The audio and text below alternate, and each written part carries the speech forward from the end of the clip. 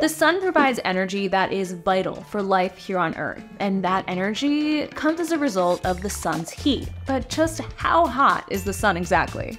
The sun is the largest object in our solar system, and it plays a huge role in supporting our planet. Different layers of the sun have different temperatures. The core is the hottest part of the sun at 27 million degrees Fahrenheit. The surface is cooler than the core, but is still extremely hot at 10,340 degrees Fahrenheit. But you may be surprised to learn that the corona, the outermost layer of the sun's atmosphere, is actually hundreds of times hotter than the sun's surface. It's heated by these tiny explosions called nanoflares. They're bursts of heat that can reach temperatures of 18 million degrees Fahrenheit. The sun and other stars release energy through a reaction called nuclear fusion. This energy builds up inside the stars and generates the heat that brings these extremely hot temperatures. NASA says that without nuclear fusion, the sun wouldn't be able to support its own mass against outward pressure, and it would collapse.